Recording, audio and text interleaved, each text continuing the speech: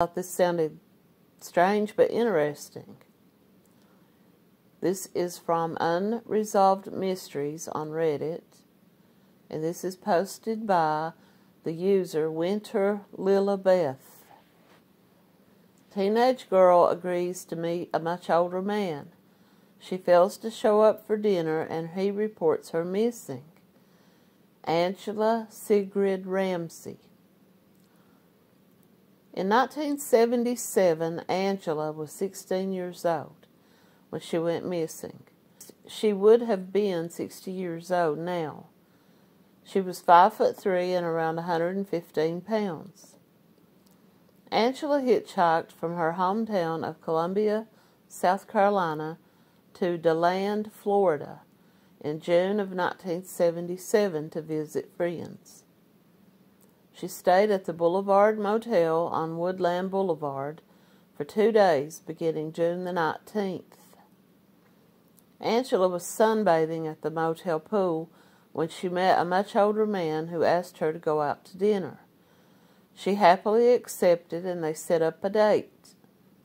She was reported missing on June the 21st when she failed to show up for her dinner date with this older man. Upon searching her motel room, police discovered that all of her belongings, such as her clothing and jewelry, were still there. There was also a photo of Angela herself taken at the hotel swimming pool. The photo was taken by the man that Angela was to have dinner with. Investigators also discovered a letter Angela had written to her best friend in South Carolina, but she never had mailed it. She said she missed her family and friends in Columbia and that she missed her mother. Authorities interviewed the man who had reported Angela missing and said he was not a suspect in her case. He also found her motel room key, which he turned over to investigators. Angela's father was an officer in the United States Army. Because the family traveled extensively, she had many friends across the country. Her mother told authorities that her daughter had hitchhiked to Florida with truckers and then stayed with a friend in Florida before checking into the Boulevard Motel. This reminds me of a show that I watched one time, a movie. I think the name of it was Freedom. And it was about a 15-year-old girl who was around the same time, around the 70s. She pretty much lived a free lifestyle. She didn't really have any authority figures in her life. Her mother let her come and go pretty much as she pleased.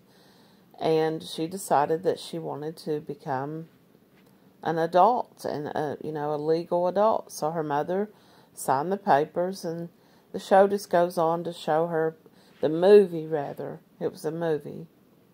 It just went on to show the choices that she made playing as an adult at that young age. But it just reminds me of how much different things were in the 70s than they are today. We would be absolutely freaking out if a 15, 16-year-old girl hitchhiked across 2-3 states with truck drivers from South Carolina to Florida to hang out with friends. Parents now, of course everybody now would have a cell phone, but we all know the dangers that are out there now. I think in the 70s, life was just a lot more relaxed. It was that, I hate to use certain terms, but it was kind of that hippie mentality where everybody was just good to each other.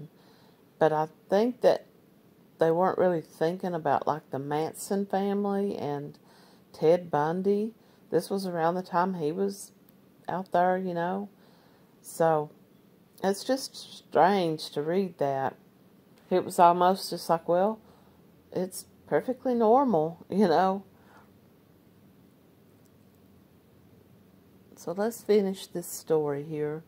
Angela's boyfriend apparently offered her money before she left, but she declined. During her visit, her boyfriend's family described her as a well-mannered and polite teenager. Foul play is suspected. Angela was last known to be at the motel in DeLand, Florida. Angela has not been seen or heard from since. She had brown hair and brown eyes. Now, this is edited to add, on the 30th anniversary of her disappearance in 2007, investigators have re-interviewed witnesses, including the man from the motel, who is now a corrections officer in Florida. But there have been no new leads. Every year on her birthday, Ramsey's mother places a photo of her daughter on the dining room table. She surrounds it with roses, and she prays for her daughter to come home. She still has the letter that is yellowed and torn that her daughter never got a chance to send to her. In the letter it reads, "I really miss my mama." If you have any information, you may contact Daytona Beach, Florida, Volusia County Sheriff's Office in Daytona Beach.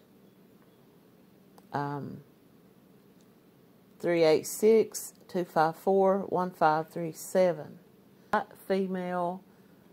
She was 16 years old at the time she went missing. 5'3", 115 pounds. She had blondish brown hair with brown eyes. Her top canine teeth overlap her front teeth. She has a small scar on the left side of her face. A possible match. This is from the Doe Network. This is from Grateful Doe on Reddit.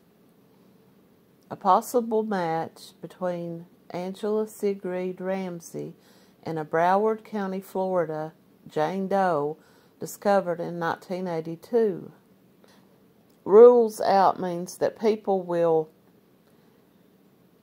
find cases of missing, of discovered people, like remains discovered or unidentified people who have been discovered, and they compare them to missing people, and they rule them out based on location, age, height, weight, eye color, tattoos distinguishing, and they can also, if they're able to, if there's DNA that has been tested, they can also rule that out through DNA. So this is what she's saying. She's just asking if anyone knows if this Broward County Jane Doe has been ruled out. Angela Ramsey vanished in 1977. 5 years later, the body of a woman between the ages of 11 and 20 was found in Pompano Beach, Florida, which would be about 3.5 hours away from where Angela disappeared. So that would mean that Angela disappeared but had remained alive for up to 5 years, because the remains of this person were only deceased by a couple of weeks. The remains were not recognizable, but a composition was created. So in the comments, these people are saying they don't think that it's the same person because the teeth are different.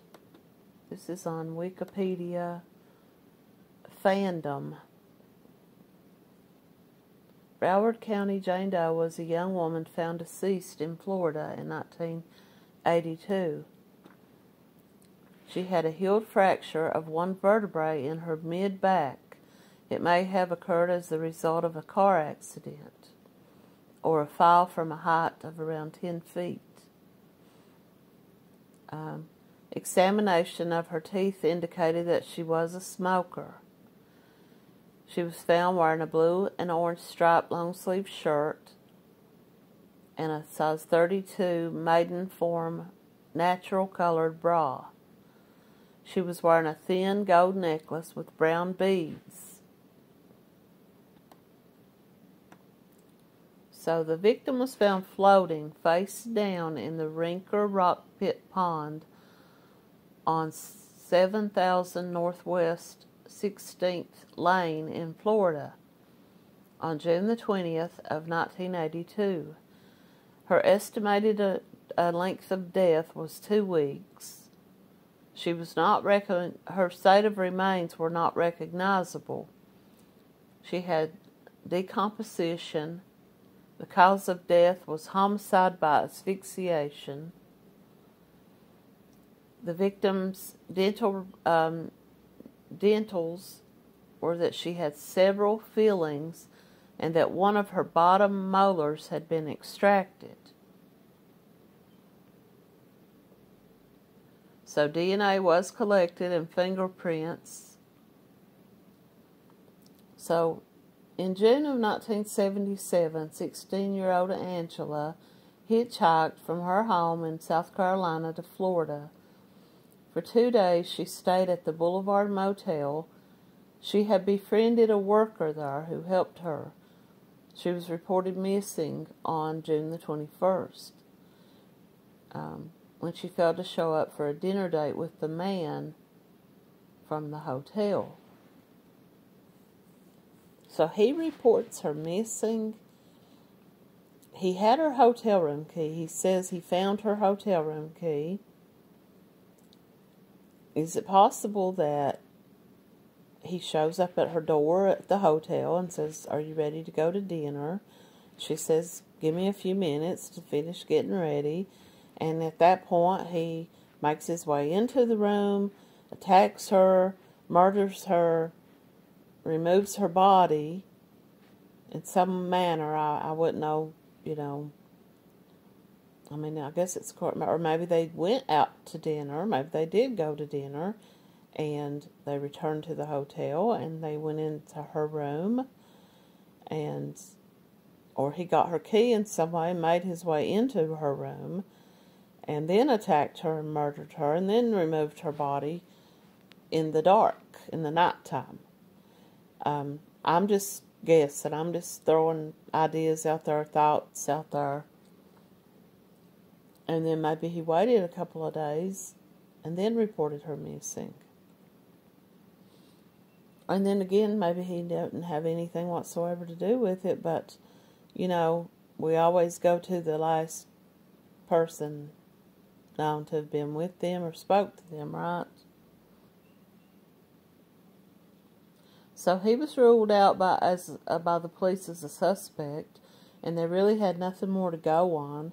So as of today, her case remains unsolved, and there's really been no other suspects. And without a body, without any remains having been found, they can't really say that she's dead or that she died then. But my guess, just from common sense and common denominator here, is that this man that she was scheduled to have dinner with had some more knowledge of what happened to her than he said. And thanks for listening.